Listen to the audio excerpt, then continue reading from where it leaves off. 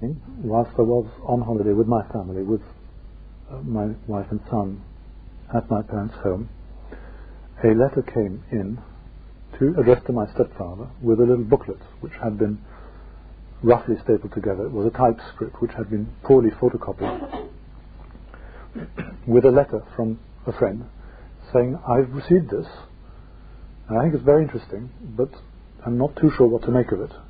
Would you please read it and tell me what you think?" So I said to him, "Well, you've got plenty of time to read this, and it looks interesting, so can I borrow it?" And went away and read it. And what it was the German translation, which is unpublished, of this book, of which I brought copies, Living Water, by Olof Alexandersson. Now, some of you don't know this book, yes? So I'll say a bit about it, because this was the first experience, which was really quite an extraordinary experience. I sort of literally plunged into this book and was totally fascinated.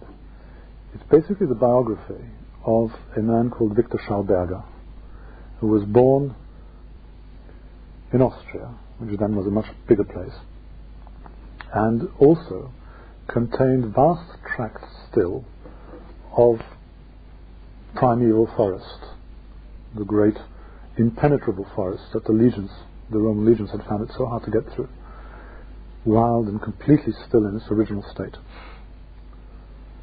And he was a forester, and although his family wanted him to study and become something else, he wanted to live in the forest as his ancestors had done, and this is what he did. But he had a particularly special affinity to the life in it.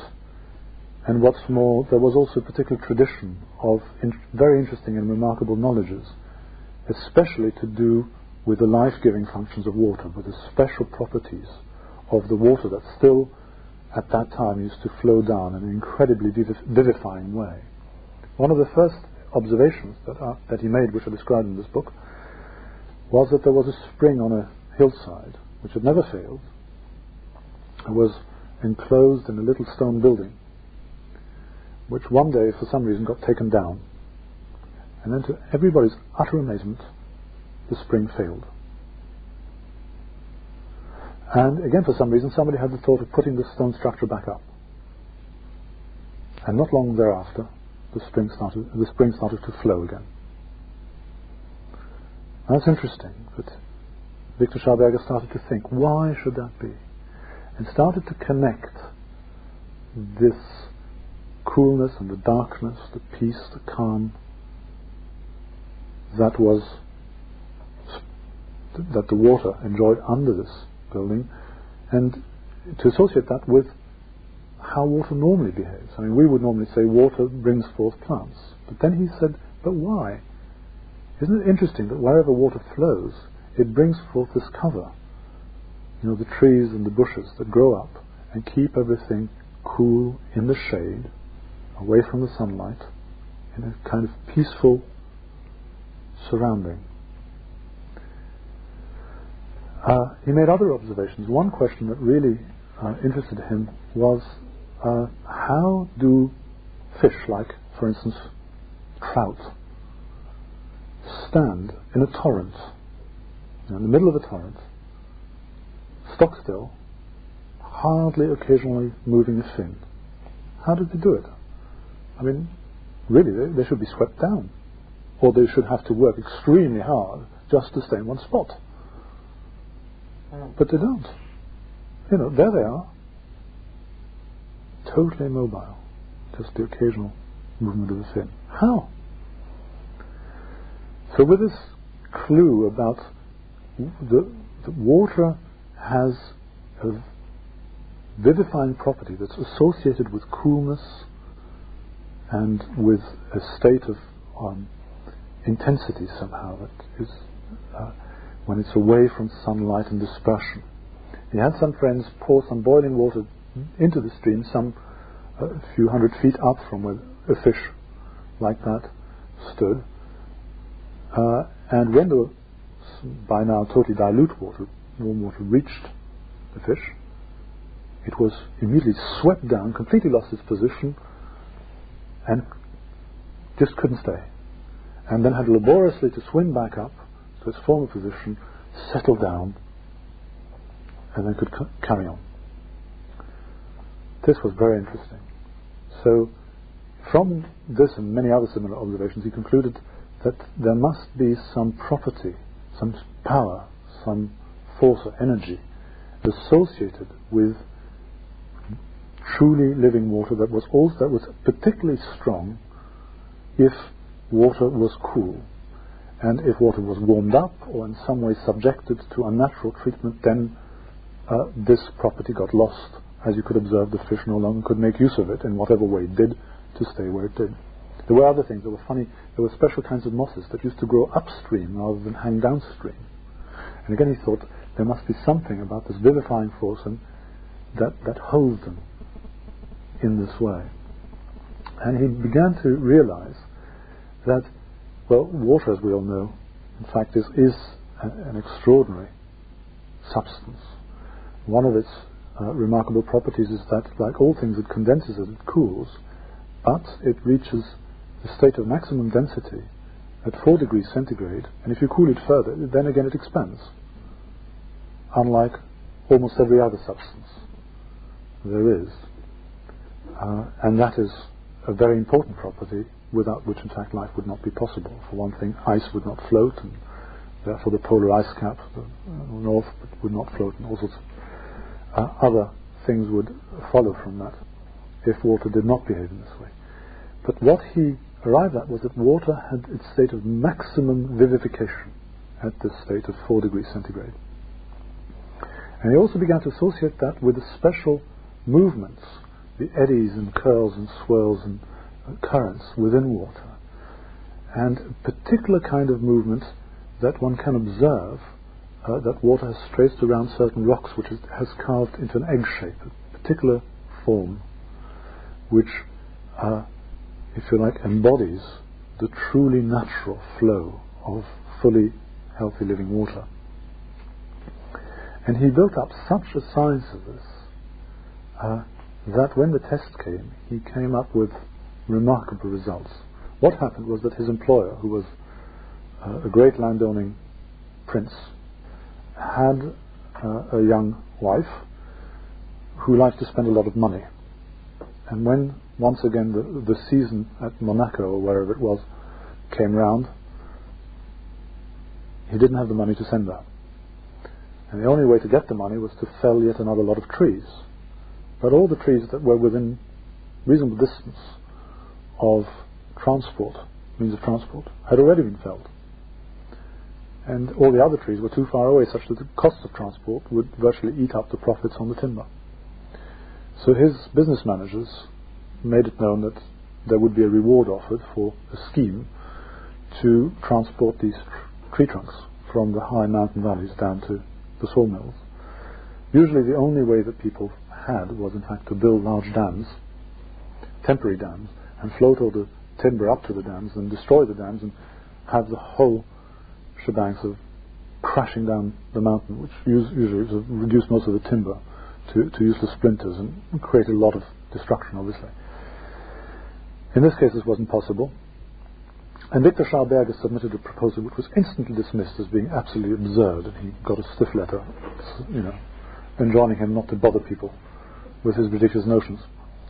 However, not long after, this very same young lady came to hunt in his part of the forests, and he told her about his scheme. And she was so astonished and interested that she persuaded her husband to let him have a go at it, on condition that he finance it and should only be reimbursed if it worked. And when people heard of this scheme, they all laughed. I mean, the man obviously was mad. It was going to be a sort of wooden chute in an egg-shaped section, only just about wide enough to take the very large tree trunks that still grew in those places. And it was going to go down very shallowly, not steeply. And it was going to go down in a straight line, which was obviously the shortest route from one point to another, but in zigzags, meandering down a valley. And clearly the man was mad. Anyway, he built this thing, and as you all guessed, it worked, to everybody's utter astonishment. In fact, on the day of the trial, all the important people were assembled. The logs that had been floated were up to the chute were sort of medium-sized, but one huge, enormous, great trunk found its way amongst them, and the log master was trying to get it out of the way, but the judges said, no, try this one. And this enormous piece of wood kind of just stood on the edge of this and toppled over and just slid all the way down the valley, when by all reasonable expectations it should have simply pushed all the water aside due to its enormous mass and just sat in this wooden contraption and not moved. Well, it earned his employer the money, but more than that, it brought him to the notice of the relevant ministry, and he started building more of these things all over the place, not because he wanted to deforest the Austrian landscape, but because he hoped naively that if sufficient profits could be made by a cheap method of transportation, the remaining forests could be saved. Well, he was naive about that. But there still remains, the films were made of this, and there still remains some footage of these things in operation, which are quite extraordinary. There are openings to bring in fresh, what he called strong water, that would be able to support the logs and to drain off the spent, weak, warmed up water that had carried the logs so far. And he had all sorts of contraptions that worked according to the principles that he had begun to observe. And from that he went on and began to make more and more discoveries. And he was a truly prophetic figure who said some very important things. One of them is that he predicted that by the end of the century, if man carried on as he was doing then, and as he has indeed done, a bottle of good water would become more expensive than a bottle of wine. And we're well on the way towards that. The opening of the book actually carries a quote which to me does sum up the stature of the man and the fact that he wasn't some wild visionary. He says, "People say that I am a fool. Their hope is that they're right. It is not particularly important whether one more or less fool walks about the earth. But if I am right and science is wrong, then may the Lord God have mercy on mankind." So he would have been very happy to have been wrong. Basically, he arrived at the insight that there are fundamentally two possible kinds of movement. There is a movement which disperses, which is centrifugal, which generates heat, which dissipates, which is the principle of explosion engine and almost all the contraptions that we build, and almost without exception all the technology we use. And that is the energy that brings about, that is based on death, on dissipation, on dissolution, on the loss of cohesion, the loss of coherence. And there is another movement that is the inverse of that, which is more or less in shape the form of a spiral going in and further in, further in.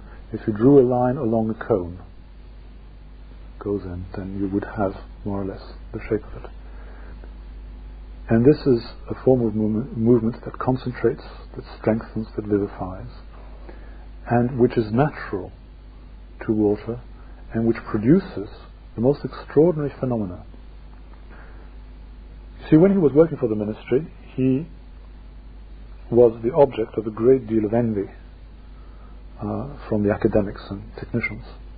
And so he had attached to him a scientist, who, however, was a true scientist in the sense that he was open enough to look at questions without too much prejudice and just find out what the answers really were. So one day they were walking along a stream, and Viktor Schauberger, who was deeply put out by this, probably quite sneeringly said, pointing to one of these stones in the shape of an egg, "Would the Herr Professor like to tell me whether the water that flows past the stone is warmer before it flows past the stone or after?" And the professor said, "Well, of course it's warmer after. You have friction and it's gone further under the sunlight," and started to draw diagrams and explanation. And Schauberger just cut through this and said, "Well, let's go and measure it, shall we?" And waded in, measured the water before and measured the water after, the temperature of the water, and called out it's 0.4 of a degree centigrade colder after the stone. The professor, who was a already elderly gentleman, couldn't believe it, took off his trousers and his fine shoes and he waded in, made the measurement, and truly the water was colder after. Inexplicable.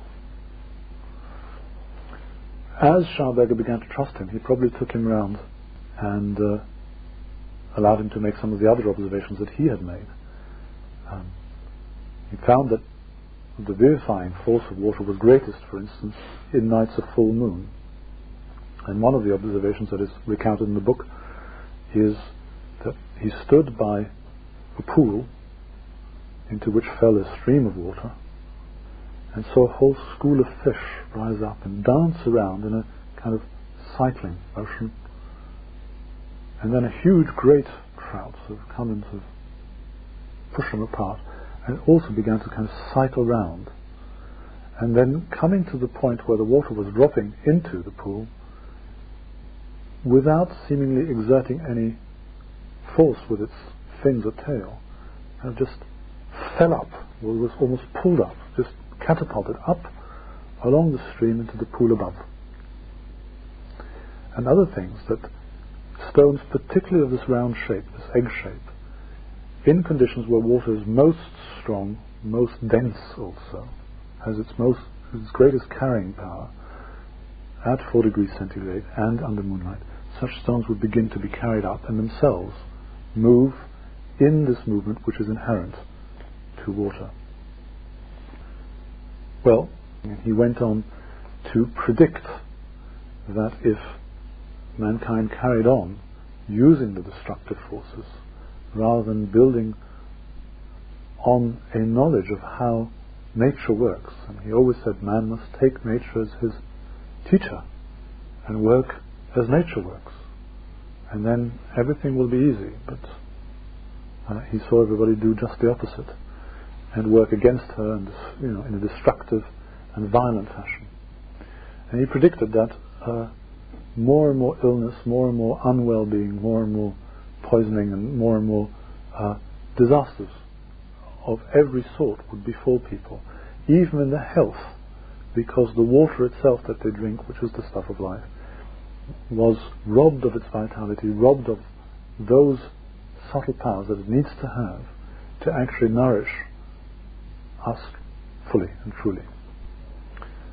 He went on to make also a lot of other, do a lot of work in agriculture and a number of fields. A very remarkable thing. He found, for instance, that the use of iron, ferric implements in agriculture is a very undesirable thing, because the magnetic properties of the iron that remains in the ground has a drying out effect, and instead he proposed the use of copper implements. In fact, set up experiments and proved the thesis that you can achieve very much higher yields simply through avoiding iron implements and using copper implements. And what copper, the effect of copper is quite the reverse, that it helps the earth to bind and hold water, and consequently crops grow a good deal better. He was forced by the Nazis to work for them, in fact, during the war, and was made to work on a project to use the insights that he had into this energy that water has to produce an engine.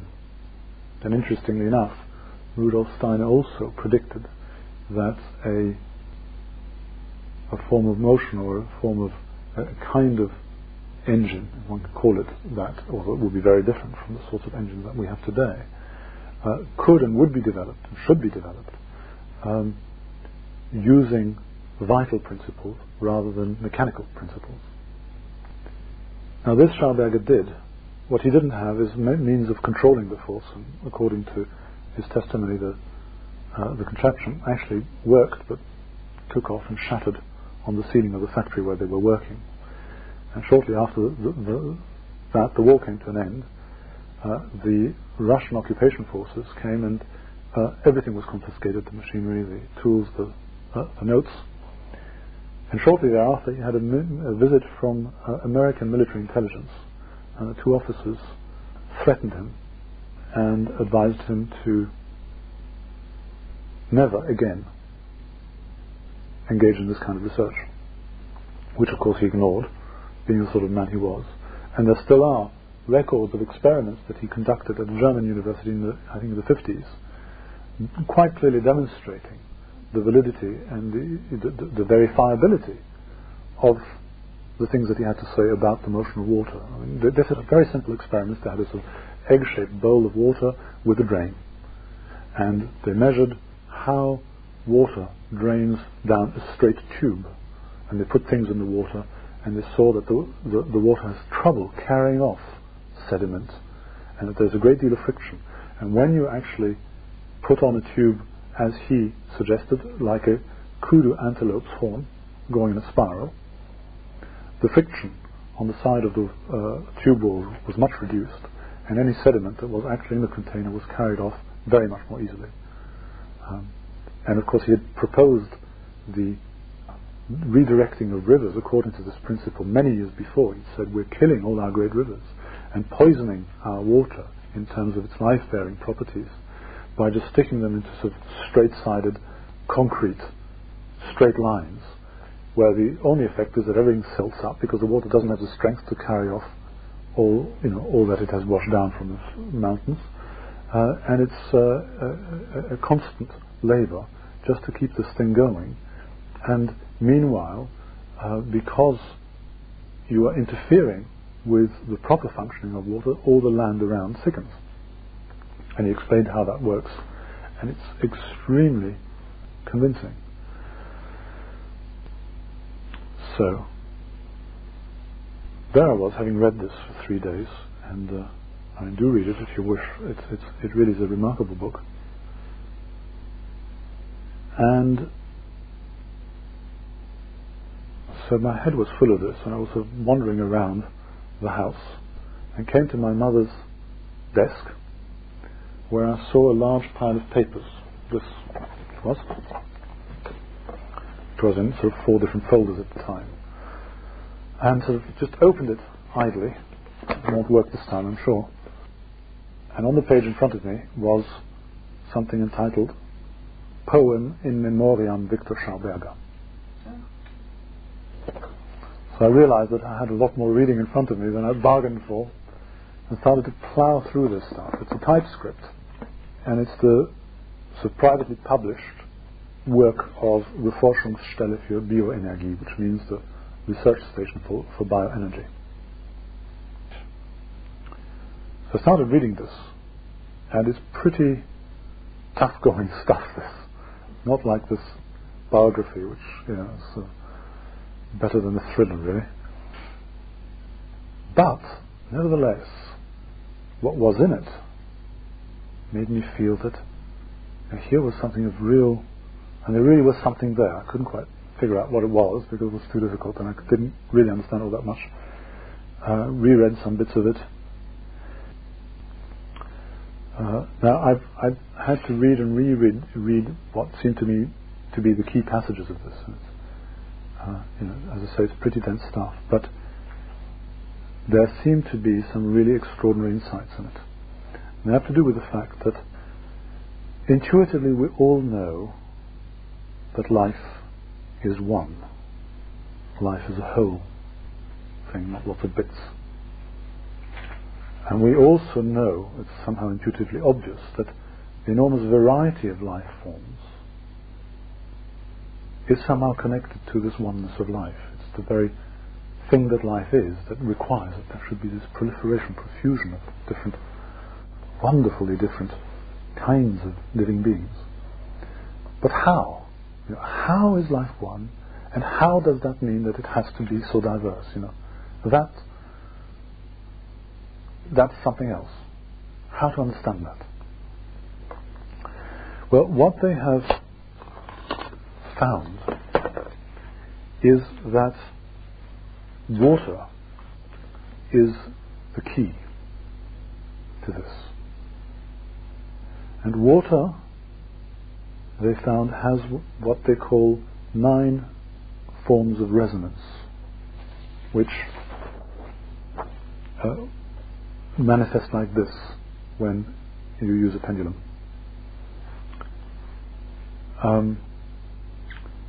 And these 9 forms of resonance enter into interaction with all energy that bathes the surface of the planet. You have energy that comes in as cosmic radiation from the stars and from our own sun in all different forms. There's light, electromagnetic radiation, other more subtle forms of energy. You have energy that comes from within the earth as heat, as tectonic activity, as chemical interaction. You have the activity in the atmosphere. All of that are different forms of energy. Sound even is a form of energy, of course. And all of that somehow water works with and resonates with, interacts with, through these 9 forms of resonance, and sets up states of activity, of activeness, of vivifyingness within the water molecules, and builds up through this interaction these 9 patterns of information, which are illustrated here, that have specific correlation with 16 of the fundamental elements out of which all living beings build their tissues, and which correspond to a transformation of the energy with which water has resonated into fields of information, into a form that is more complex, that has already been transformed and changed. Now this information is then integrated by a quadruple field of 4 fields that are integrative of all of these states of activity and information. And this whole process, which is this triple process, they call the guidance of the ecosystem, of the build-up of ecosystems, through the formation of auras. i.e., all of this activity builds up the subtle forces which, if you like, are the guiding power that enables organisms to build up the structure of their tissues and organs as ordered structures in space, and to maintain their metabolic activity as dynamic processes in time. There's something that guides this, and this something is something that completely eludes science as we have it. There is no adequate or near adequate approach even to the mystery of life within science, because life only deals with the wrong kind of motion, with the dispersive, disintegrative mechanical forces. The thing that actually integrates, that is capable of interacting with the forces that come in from the cosmos and transform those, yield the subtle forces that enable life to build up the forms of organisms that we know. Now if you look at this, and I know it's quite a mouthful already, then, and think about it, then something quite remarkably interesting is being said here. Because what you have is a picture of the whole of life on Earth through the mediation of water, and therefore as one with water. And there again, all the traditions regard water as the key to life, and I mean, there are many, many ways it's put. One of the most pregnant, powerful ways, in fact, that I've come across is in the Quran, where the divine speech says, from water have we brought forth every living being. But you have the Spirit over the waters in Genesis, and you have the primacy of water everywhere. But to come back to this, what you have is an emerging picture, a vision of the whole of life as a single functioning entity that is in constant interaction with the energies that enter into the orbit of the Earth, and that is constantly maintaining an equilibrium between the availability and the different types and the intensities and so on and so forth, and the changes in energy. So there's a constant flow equilibrium being maintained between what is there and the capacity of the different life forms to change and use this information to make it available as information for the build-up of further complex structures. Because, of course, this process of resonance and information is one that goes on in all the tissues of living beings, which in any case are largely made up of water, as well as in the water that is present in the atmosphere and in the soil and in water bodies both underground and on the surface, and is carried further through the energy exchanges that take place within the metabolic activities of the organisms and in the exchanges of bodily fluids and so on and so forth. All of this is a whole constant, both in the microcosm and in the macrocosm, cycle of transformation of energy, of build-up of information, and as a yield from that of new information, as new forms of life, new forms of behavior of societies. All of these are resonance, built upon resonance, so to speak. In fact, I mean, if you look at the smallest parcel of Earth, each one is different. It has particular grasses and microorganisms, and animals living in it. Large animals will have passed over it and left whatever they've left, or even died there. And the processes that go on of transformation of substances, which themselves use up and transform the energy that is present, all of that is part of this cycle. And this cycle, in the large picture, is constantly adapting and thereby building whole ecosystems and changing them in accordance with the energy potential that is present at any one time and place. So that on the one hand you have a picture of life as a whole, and of its rootedness, its interaction with cosmic forces, which is again an obvious truth, and how it mirrors that and transforms these, but at the same time necessarily produces diversity in the process.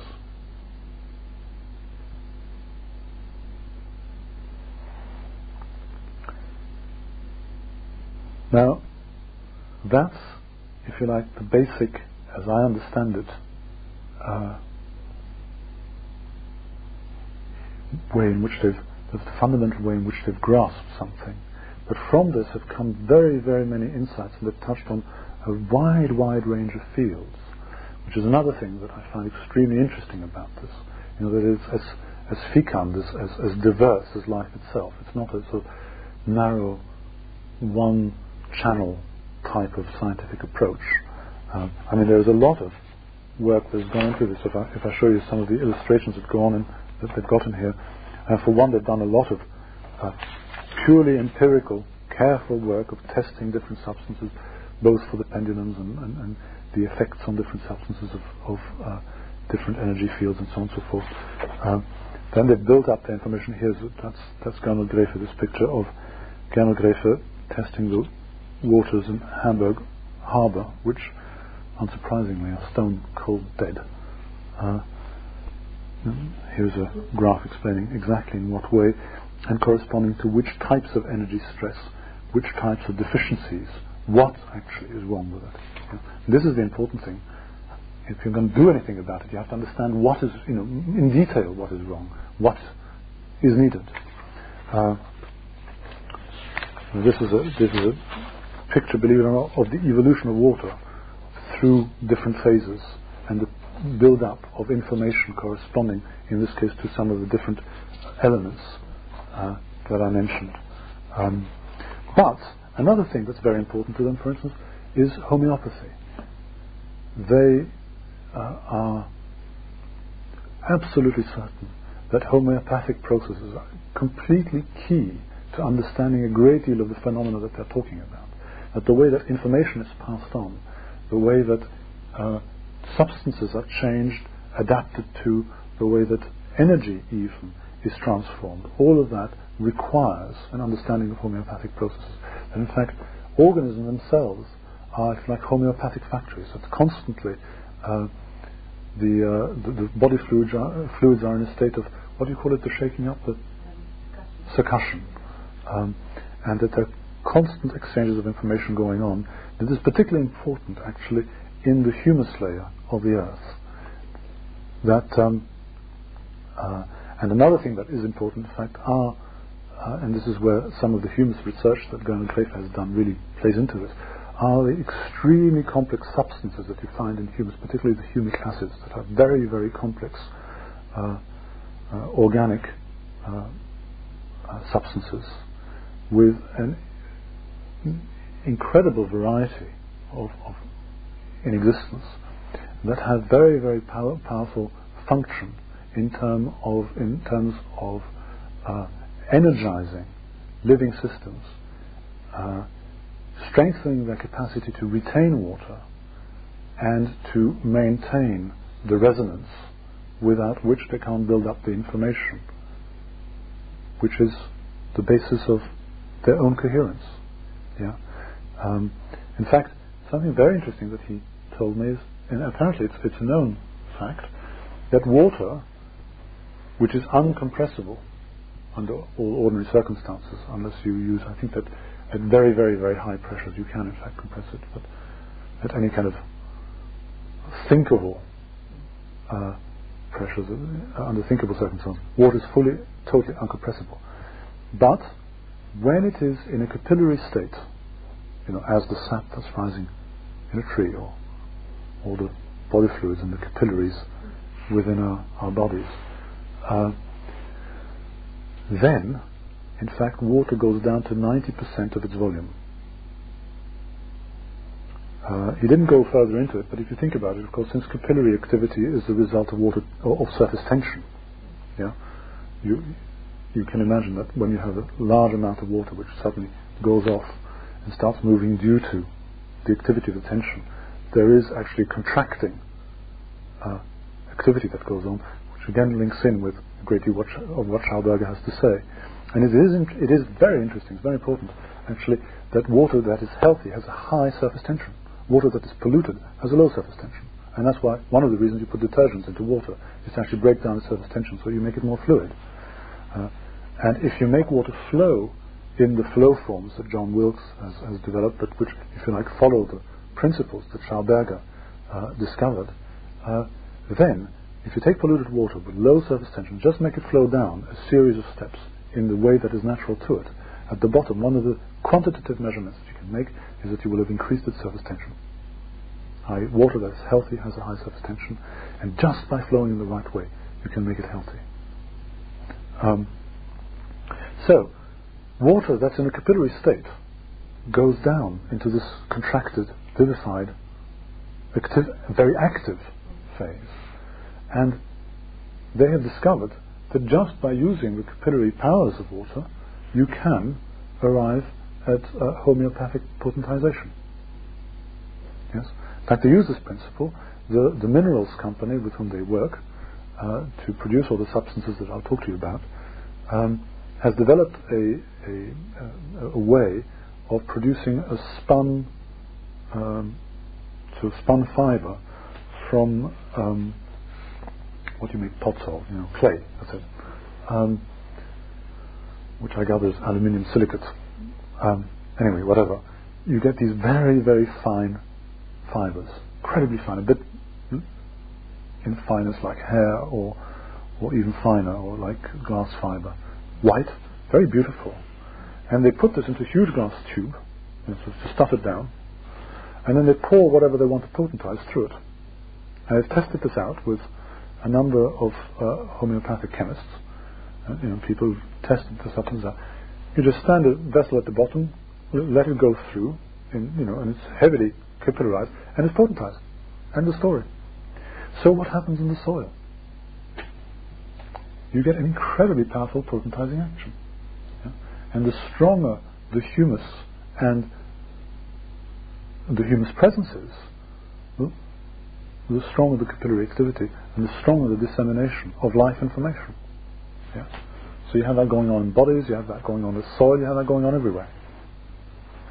And all of that is vital, again, to understanding how the whole of life works together and how this information is constantly being exchanged between organisms as a constant activity that goes on, of transformation of energy, of transmutation or metamorphosis of substances and of energies. Another thing that I found really, for me, very important is that they think art is very important. They have developed, on the basis of all this, and I'll go into it a bit further, 28 measures of healing the landscape and healing places and organisms. But what they've done is they've illustrated these with works of art, of artists that they know. Yeah? And this is unusual, to regard all of this as being directly relevant, artistic activity, to all of this, because it's a form of resonance. In fact, somewhere earlier on there is a picture of a rather nice stage, as in theatre.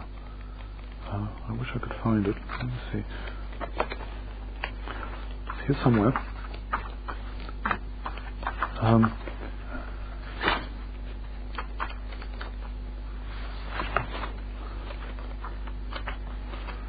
In fact, I would have noted down the page number.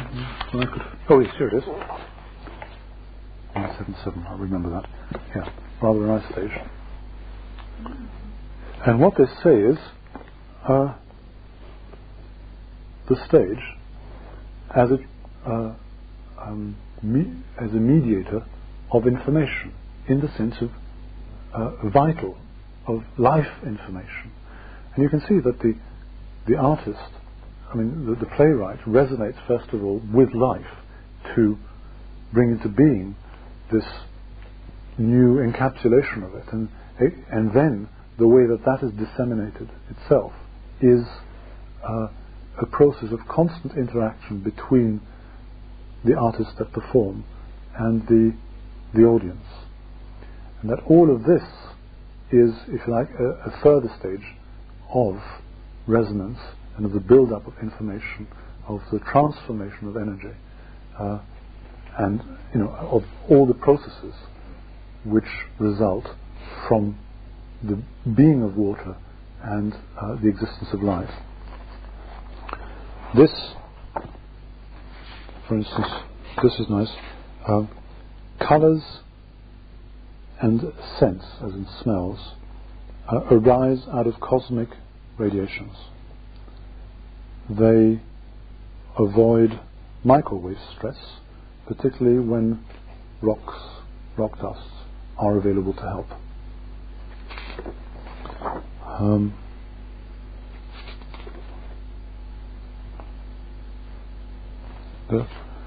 This is the actinobiofilter. That's a particular form of humus. Mimics the respiration of tree bark, and as a result, poisonous gases, toxic gases, are taken up and transmuted, and what is given off is carbon dioxide, which is of course what bodies do. Like one of the things I mentioned to you, Alan Hall, earlier on, one of the things that he is very strong on, he builds these reed beds as systems for getting rid of what we call waste. And there are plants that do the most extraordinary things, that take up and transmute or metabolize in the most extraordinary ways things like cyanide and the most poisonous substances, you see. And this is all part of the capacity of life to transmute information, substances and energy. Well, here's this rather lovely picture. The metabolism of human beings is dependent on healthy water. And provisionally, humus and stone dusts must replace fully live water, which at the moment is unavailable. This is one I particularly like, this picture of a cathedral. I always have difficulty with this word. The leaf mold cover of the forest, and I really see a forest in this, protects the moisture in the soil from irradiation and from pollution through toxic substances, thanks to its capacity of transformation, which is exactly what we're talking about. And you can imagine, if you think about it, you have, and it's a completely natural process, you have the leaves being shed, and in them there are incredibly varied substances. I mean, you have the tannins of the oaks, and you have these rather acid needles of conifers, all sorts of very, very, very different substances, all falling down, forming a tapestry of the most diverse substances and activities that result, of course. Yes? And so you have this layer of intense transformative activity going on, which soaks up the energy as light or heat or whatever it is that is there, which means that what's underneath, which is the moisture retained by the soil, is completely protected from it, because everything's being soaked up and transformed by the activity that's at the top. Yeah? And it makes complete sense. But to see how it works is the thing that's interesting. So it goes on like this.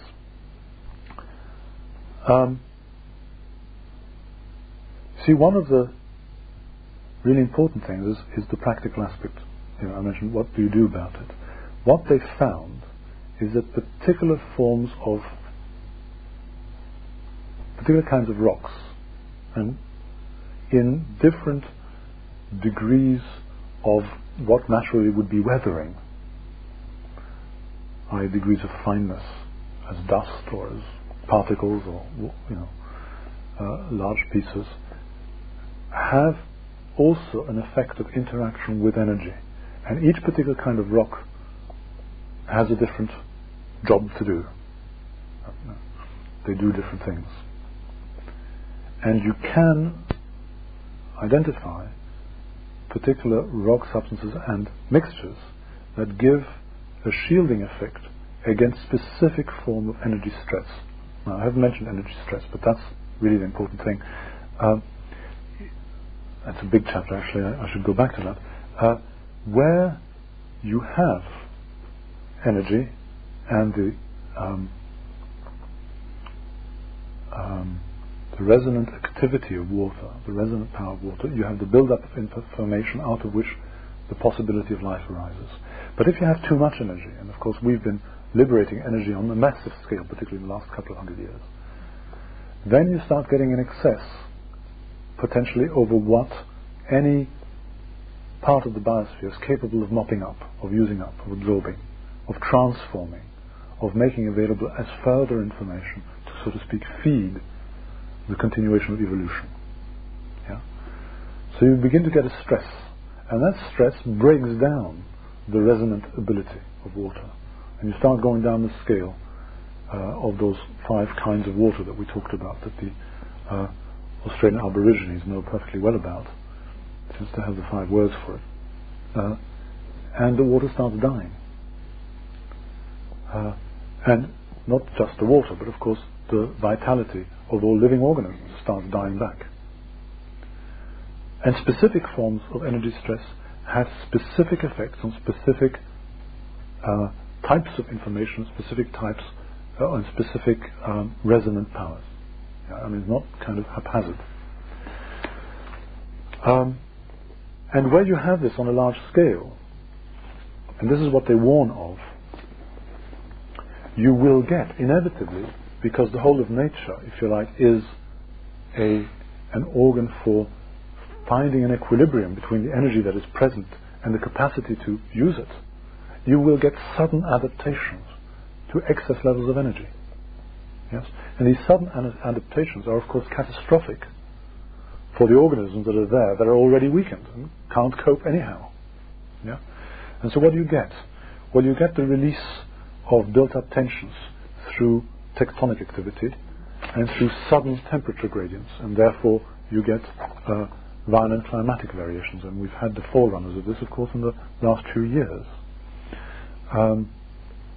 What else do you get? You get let me get that right. Let me look it up so I can just check. You get a response to particularly the build-up of radioactivity through the proliferation, massive proliferation of algal blooms, because algae have a particular capacity to respond to that kind of stress. You have a response to poisonous toxic emanations that come from toxic substances through the proliferation of plant and animal pests. It's very interesting that the proteins or prevents plants from being able to produce its proteins in the proper way, which means that you have many more amino acids free in the tissues. Well, of course, the pests, who, if they find a healthy plant, have to suck out the proteins, have to break them down. Well, they're very happy, if all this stuff is sort of hanging about in an unbuilt-up state. So it really is counterproductive on every possible level. But there you are. We've been told long enough that we're working against sense. There is a response to excessive electromagnetic stress and disturbances through multiplication of bacteria and viruses. So you have more illness. You have the response or using up of microwave excesses through an increase in cancerous growth, cancer cells. There are effects on the whole of the immune system. There are changes in the bodily fluids as a reaction to constantly increasing ultraviolet stress, which is particularly influenced by the ozone hole, and so on and so forth. And changes of the nervous system through electrical stress. And of course, that's why my mother couldn't sleep. All this electricity, and it makes her nervous, and then you can't sleep if you're nervous, can you? Right? It all ties in with observations that people have made all over the place in different ways, with the fact that we've got algal blooms now happening all over the place, with the fact that people, we've got new kinds of flus all the time, all this kind of stuff. We all know about. And people who've been doing more research, like the man I mentioned to you, Alan Hall, much of this ties in with a great deal that he's already found in his particular way. So what they're warning of is that the continuation of our present way of doing things will lead inevitably to catastrophe, to the increased and constant undermining of the ability of organisms just to maintain themselves, and to catastrophic changes in the natural system as a whole through climatic change, for instance, through earthquakes, tectonic activity, and so on and so forth. But also there will be, they mention and they're worried about, and I'm worried about, the changes in the psyche, because all of that, how does the resonance in the psyche, are all those processes affected? And when you see that the resonance that should be natural to us has already been so far diminished that for very many people all of these things aren't visible at all, that it's not actually a true problem. And also that efforts such as these and many others that are aimed at actually addressing the issue are regarded as being completely loopy at best and dangerous at worst. All of that, where does that come from? Where does this lack of connection or resonance to what is in front of us arise? So I would say that there is also obviously a constantly rising danger of the breakdown of the capacity for social interaction. Yeah? And the increase in violence that we notice as being endemic to our society, just needs no additional illustration, really. So you have all of this. Now, they really started going in 1987. A bit over a year after Chernobyl. They were going around doing their experiments, measurements, using their pendulums to find out and to verify all the things that they'd always found. They always got this here and they'd always got that there. And one day they went round and it was all gone. Nothing left. Not a single pattern that was coherent. There was only chaos. All they got from the pendulum was a totally chaotic movement without any coherence whatsoever. And they already knew, or felt that they knew enough about the importance of all these phenomena, that they were scared down to their bones at the disappearance of all underlying information and resonance everywhere. She showed me a bottle of English Channel water that was sent to her by somebody I know, a very, very fine biologist. And she sent them a sample of this water, and she showed me when I was in Vienna, and we were talking with her, she showed me what the pendulum did. It's completely chaotic, absolutely nothing. And in comparison, she showed me a bottle of the water that they treated as which was a humus extract, and the pendulum completely still. Nothing, just totally still. And the point is that what you have there is a water body, however small it may be, that is completely balanced and therefore capable of absorbing and transforming all the energies that come from it, the whole spectrum, whatever it is, all the radio waves and the radio telephones, the whole lot. This was on a hot sunny day. There was building work going on next door. It was pretty noisy on the veranda. And the water that is in the state of complete strength and health is capable of completely absorbing and working with us. And this is what you find. And as soon as you have a form of stress, the pendulum starts swinging to indicate, or indicating, which particular resonance is affected, which particular form of information is beginning to be lost. And of course the swing of the pendulum itself is a help to the organism or to the water to begin to reintegrate that particular information, that particular resonance, to be able to work with the particular energy that at the moment is a stress factor. So that's important, because Maria particularly, treats people and animals and also plants by this method. Again, I'll come back to that. But in the broader view, here they were, 1987, and everything had gone. And since then, they regard themselves as being, if you like, in a catastrophe situation, in a state of collapse, and that they have no option but to, strain every sinew to try and do what is required to restore some basic vitality, some basic balance. And they now work with, by now several hundreds of people, if not thousands, on the continent, going around, putting the various substances around to help counteract this. And for instance, they claim that the storms that we had here, but which also brought a great deal of devastation to Germany. I have a friend who has extensive forestries, and he showed a group of us what happened there. Inevitably, some of it is monoculture, and whole swathes of it just mown down by these storms. Well, Felsenreich and Grefes say that these storms abated on the boundaries of those areas that by then they had been able to treat. And in general, they have developed these 28 measures based on a variety of substances that they've tested in all sorts of different conditions, rock dusts and different types of humus.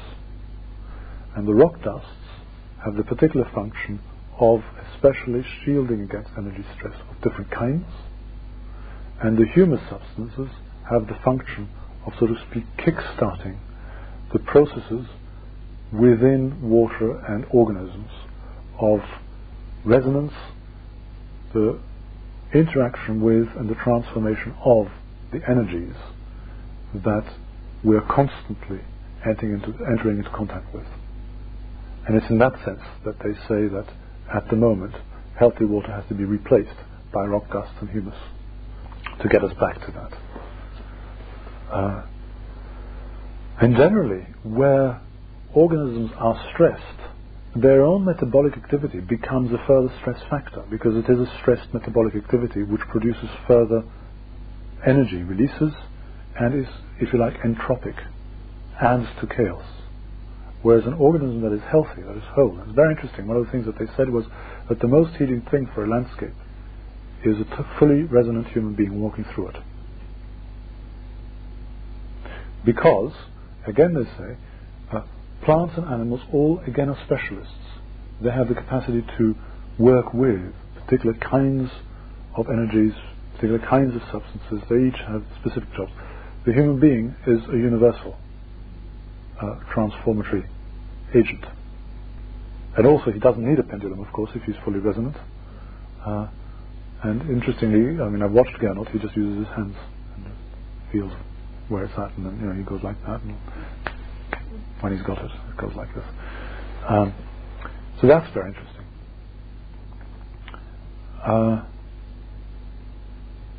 So the role of human beings is very, very critical in all of this.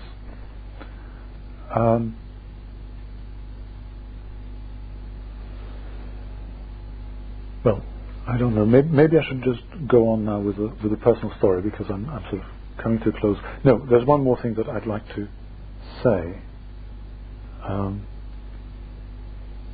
which struck me very much on reading this, and which is, yes, one of the things that moved me most about it, and that makes me feel, gosh, there are all sorts of things in here. One day, Gernot Graefe was going to some conference or other, and he was driving on the motorway, and on impulse, just veered off, drove up into the hills,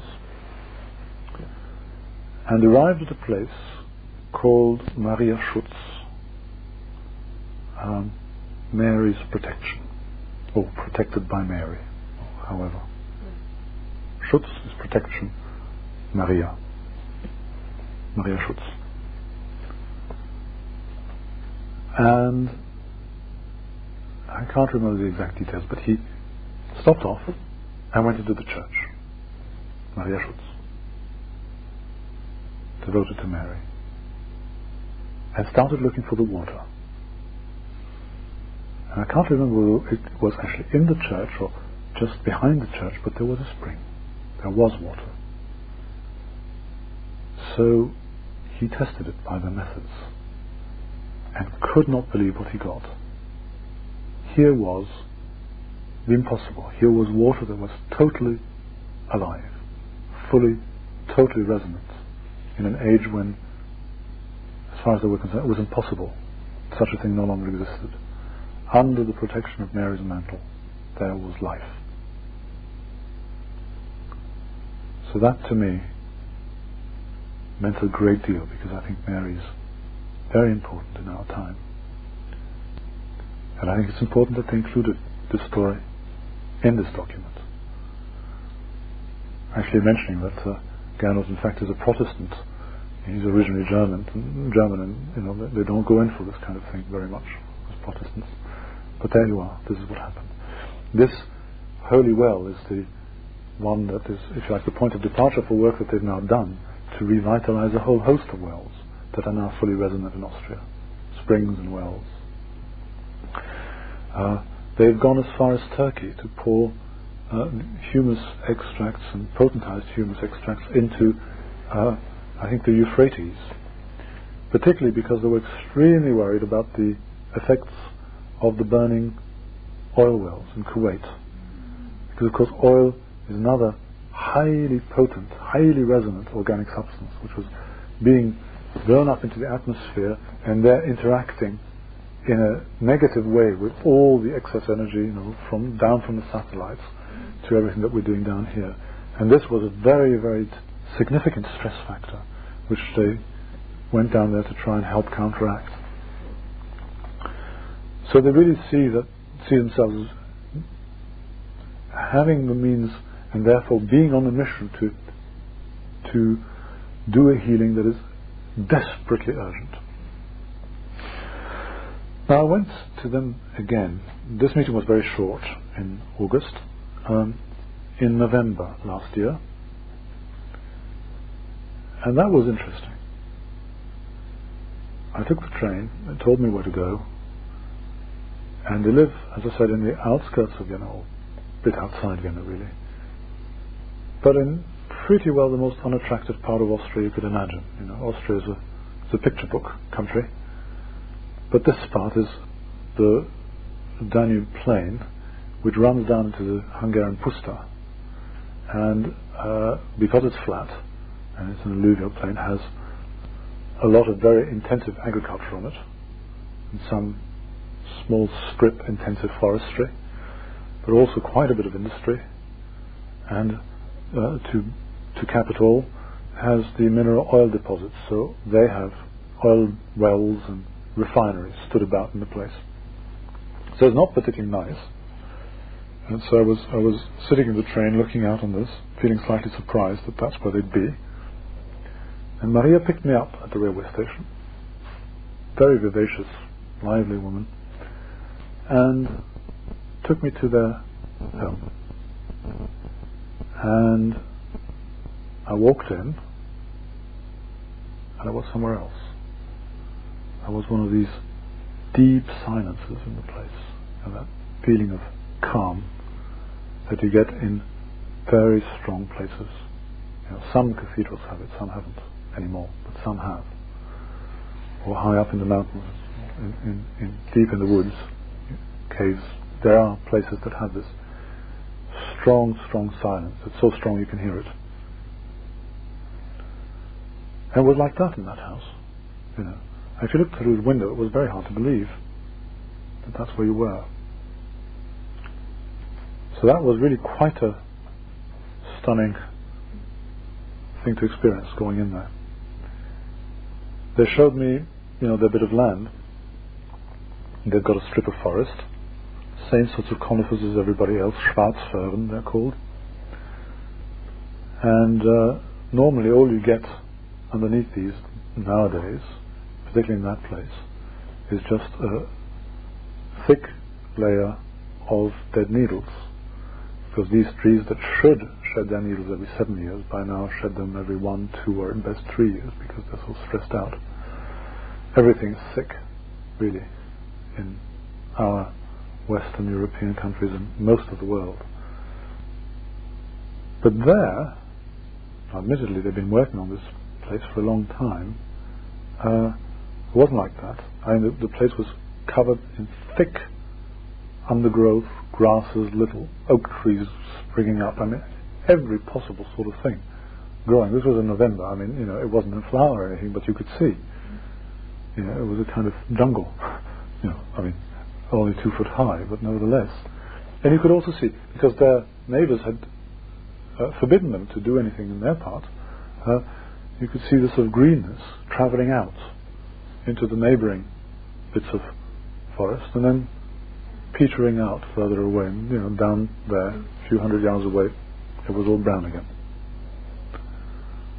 So that was, pretty concrete stuff. But for me, even more strong, or more personal, she treated me by this pendulum treatment. She said, look, I follow the pendulum. You have to be very clear. You just find out what's needed. The pendulum, and so she doused me, basically. And the pendulum was really going around at rate of knots, a bit too much for her. So she was holding it away. And she'd go up here, or where does it need to be next, like that. And they use a variety of substances. I had to hold something that looked like iron filings, but I don't think it was iron, it was something else. She had a whole tray of these, to find out which one I should hold. And again, because each substance does a particular mediating job, so obviously if there was a deficiency, I could be helped by. Anyway, so there she was doing this, and then she also uses Bach flower remedies. And then she emphasized, look, I've not been trained, I don't understand this in that way, but they're very potent, important remedies, and I use them, and I use the pendulum to tell me which and where. And it took her quite a while to find out where, because it was a spot that she'd never had to find before. It was the crown of the head in my case, just one drop or something.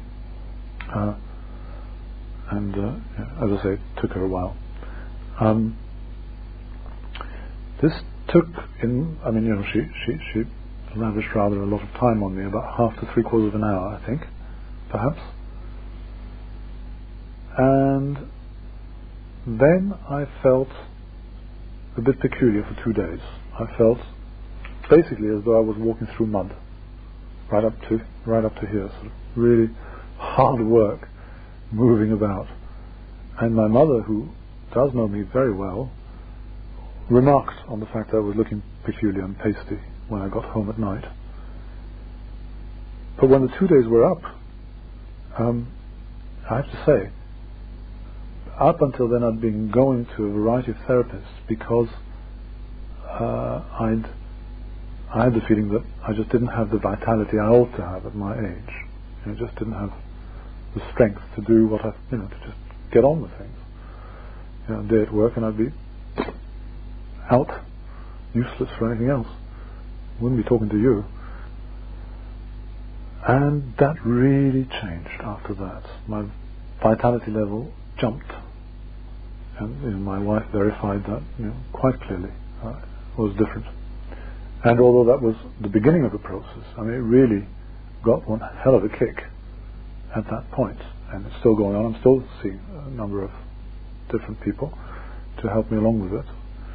And one of the things that they say is, of course, that the substances that they give you are particularly potent at enhancing the effect of any therapy, even ordinary medical, whatever it is, because it just enables your body to cope and to use up and to respond to whatever it is, whether it's substances, energies, whatever, in the right way. So that for me was obviously quite good, useful evidence. They also showed me pictures of their work in Spain. Now they're not so easy to see, but they started in the Almeria, which was at one time the breadbasket of Spain, which is now turning into desert. Not a lot growing on it. And there he is, sort of putting the materials in various places, specific places that have been determined by the use of the pendulum. And they started this work in 1989. And what they write, although admittedly I must say that the pictures, it's not so easy to see. You can see that it is pretty desert-like here. But what they say is that the desert landscape, which was only covered with dry land bushes, has greened. The vegetation of the dry valleys begins to recover the slopes and gives the pioneer grasses the necessary protection to begin the humification processes that lead to water retention ability. In June 1992, the vegetation has made progress and has further enhanced the water retaining powers of the landscape. Several days still after severe rainfalls, brooks that are normally dry are still running deep in water. So, the humus has built up, and the water retaining power of the land is built up, so that the water is released more slowly over several days, unlike what's happened in France, in areas that really shouldn't be experiencing this at all, where the soil is dying, and hence isn't capable of retaining the waters. Not only do you get that, but because of the change in vegetation cover, the hills now attract a greater variety of animals, of course. Another thing they work with is the dome. 16-sided dome, corresponding again to these 16 elements. That correspond again to phases of the evolution of water. They use it for composting processes and sort of have special compost produced. And they also use it to treat sickness. Actually work with people who are ill in there. And very interesting, Gernot Graefe told me they've measured the speed of propagation of information. For instance, particularly in water, it's very steady.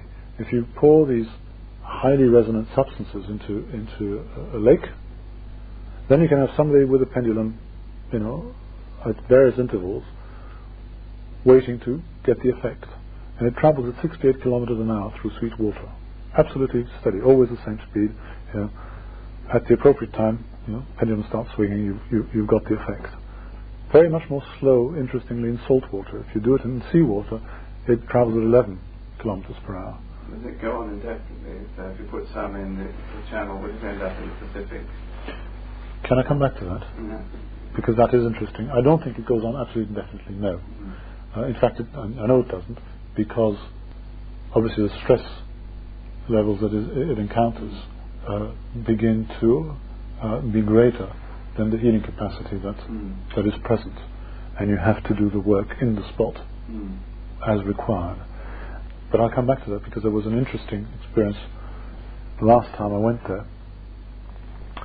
But what they found in the domes, they had 5 of these domes as, so to speak, landscape healing stations dotted around Austria. And they found that if you do something in a dome, then somebody else in another dome, no matter how far away, can pick it up instantaneously. It doesn't take any time to travel. You get a resonance through the shape. This is one of the reasons why they feel that Europe is extremely important, because this kind of work with structures that were erected through sciences that had to do with resonance of one kind or another, with a deep understanding, this work has been going on for a very long time, in Europe particularly, and therefore Europe is a particularly important continent in terms of doing this healing work. In other words, it's already more energized than yes. In many ways, yes. Yeah. Will any dome do? Any dome on top of the building that wasn't designed for that purpose? Well, again, I would suspect that what you would find is that each shape and each variation has a special effect. And what they are trying to do is to find those things which are the most general. And that's why they work with these basalt pendulums. They've done the tests with metal and with glass and with wood and all sorts of stone. And they use these, this is obviously they have all different shapes, there's bits of rock. They use these basalt pendulums because they are what they call generalists. They respond in a very even-handed way right across the spectrum of phenomena they're looking for. And he doesn't particularly have a scientific explanation. I talked with Gernot Graefe about this last time I was there, and he said, I don't know why. One reason could be that being a depth rock, they have a high proportion of all the trace elements in them. So again, in that sense, they would respond in a very even way to everything. And then he said it's also interesting that it's got magnetite in it. And magnetite is the one single ferric substance which retains its magnetic properties when it's oxidized, when it's rusted. If you rust a piece of iron, it can't hold a magnetic field, it's gone. But magnetite can. and there's quite a lot of it in this. And so he thinks that when the pendulum starts swinging, you may get, it swings through interaction with your own field, energy field and so on, but then you may get a simple induction effect, an electrical magnetic effect, that you have a field built up through movement, which is basically what electric motors and all that do. So, that may be another reason why they're quite good to use. You get a helping hand.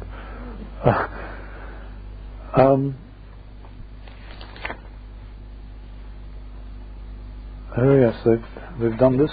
There's a little water company in Austria, where they actually agreed to have them do this work, put the human substances in, set about the place the different rock dusts to shield the place, but they also did, unpaid, a lot of work in the catchment area for this well, where the water is collected in the landscape.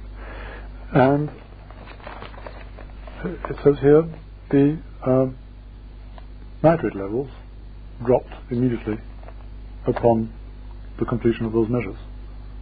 So again, the water and the whole natural system is capable of actually coping with everything that was there in a revitalized way. Now, on this water, this water propagation question, I'm coming to a close now, but this is rather interesting.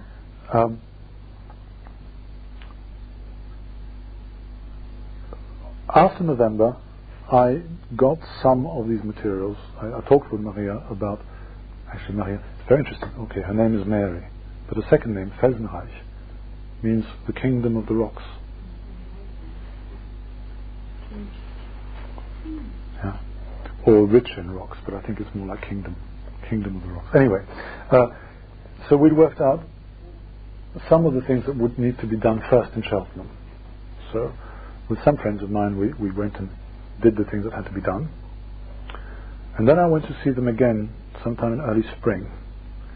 Now, I'm quite sure that Gernot didn't know any of the details of this. And I'm sure he had no clue where Cheltenham was anyway. But what he had done is that he'd gone to pretty close to the source of the Rhine and poured down a very large quantity of this potentized humus water. And he'd spent actually whole nights staying up with it, following it on the map on the one hand, and actually interacting with it. So the importance of the human being and of consciousness, because he was measuring as it was going along what its level of vitality was, whether it was still fully effective or whether it was being stressed by whatever it encountered.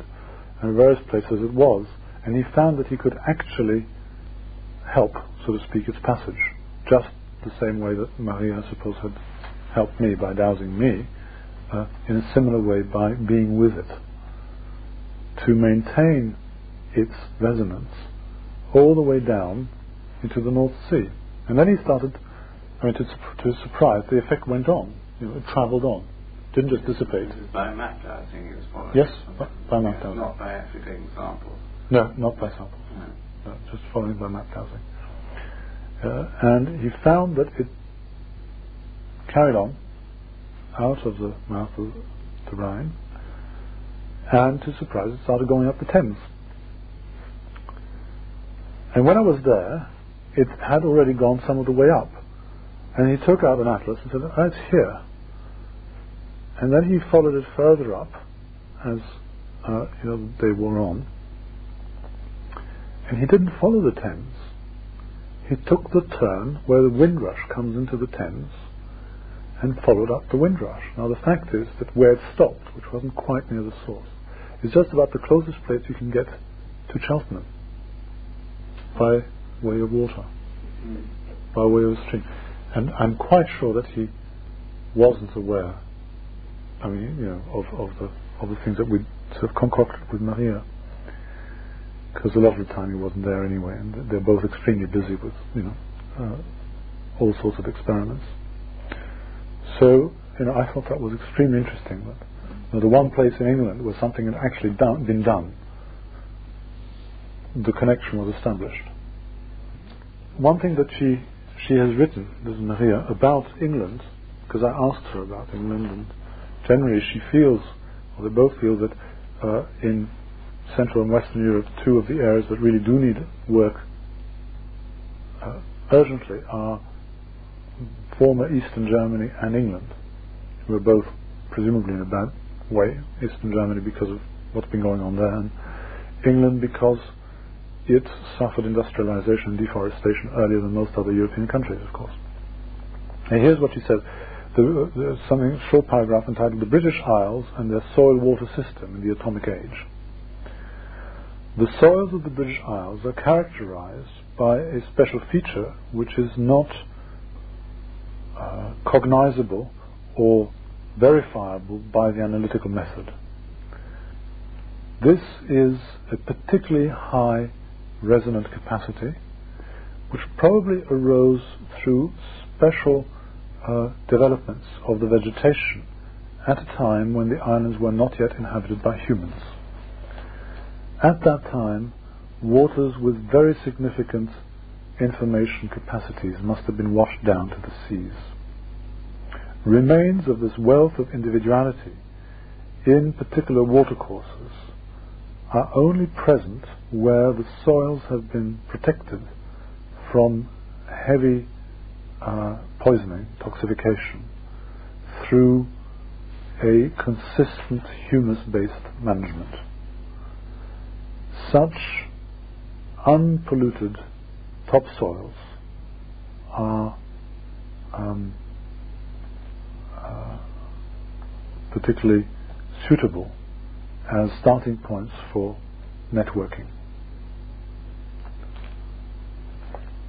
So if the work's going to be done in England, the way to spread the information, the effects of this, is particularly by also working with people who are working organically, especially in those areas where there's a tradition of it, where chemical agriculture has been avoided in general. That's what's meant by networking, is it? Yeah.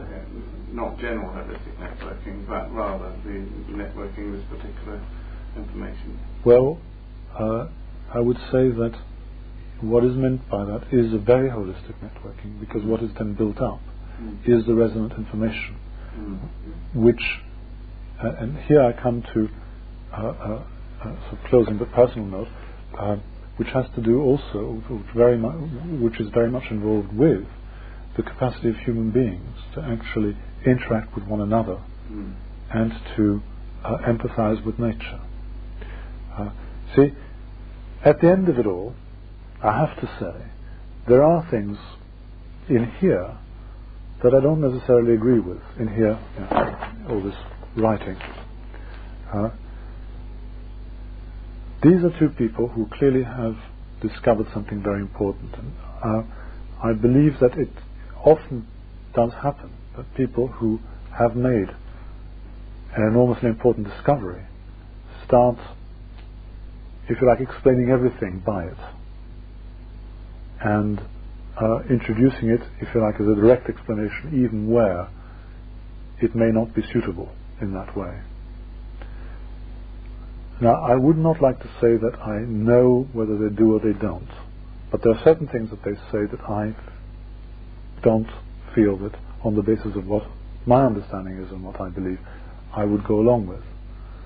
But, and I want to say that very clearly, because I'm not sort of here a kind of propagandist for them, or certainly don't want anybody to feel that the idea is to take it on lock, stock and barrel. Probably wouldn't anyhow. But having said that, what I do feel is that there is something here that is potentially so important that if even only a tenth of it is true, one can't afford not to do it. And that's why I've sort of set out to see whether there are other people who are interested and fortunately there are, and from this, has come in a very short time, the Life Springs Initiative, a very great deal of interest, and now they have been invited over to come and give these seminars next week, 2 3-day seminars, to be trained in their methods of identification, diagnosis and healing. And really, it's a matter of actually finding out through doing it and making up our own minds. At the end of the day, it's experience that will count.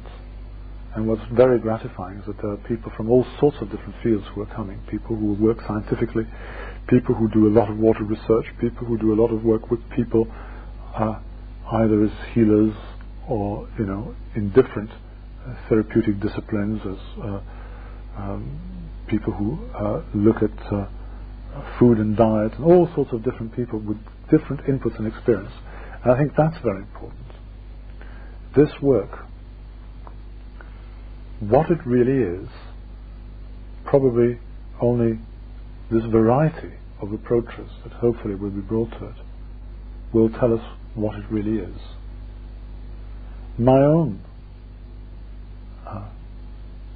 motivation, so to speak, in this is that, or in fact, where I'm coming from, why this grabs me, is that it's very clear that the world has to change, and that in fact the old world is dying. And yet it's very hard to see how the new world that needs to come can and will arise. And there are great difficulties. There's enormous resistance. And there's an enormous amount of negative and destructive activity going on, even in ourselves, never mind in a lot of other people. How can the change come about? How can that be helped? And when I came across this, it immediately reminded me of another thing that Rudolf Steiner said, when he gave the indications for biodynamic agriculture. Very interesting. He said to Günther Wachsmuth that the food that people eat nowadays, and this was, in the early 20s, is of such poor quality that it does not contain the subtle forces that people require in order to be able to do the spiritual work, which is our work. It isn't there. There isn't the whatever is needed to transform in their own metabolisms, out of which the more subtle energies of consciousness and awakeness and conscience and all of that, out of which those, so to speak, are lifted. And it's very much the same here. If this is even partially what it appears to be, if one can heal the landscape, bring back resonance in an area where people live, give perhaps just that additional second to somebody when they're under pressure to think, well, do I have to? Or whatever it is that might make a difference. And just give them the time to breathe and take thought, and perhaps also the strength to follow the inner feelings that we all have and that get followed all too little. If something can be done just to facilitate what at the end of the day has to be done within each individual, then that would be of tremendous benefit. And it is really to find out whether it can be done that I have got involved with this work. So there you are.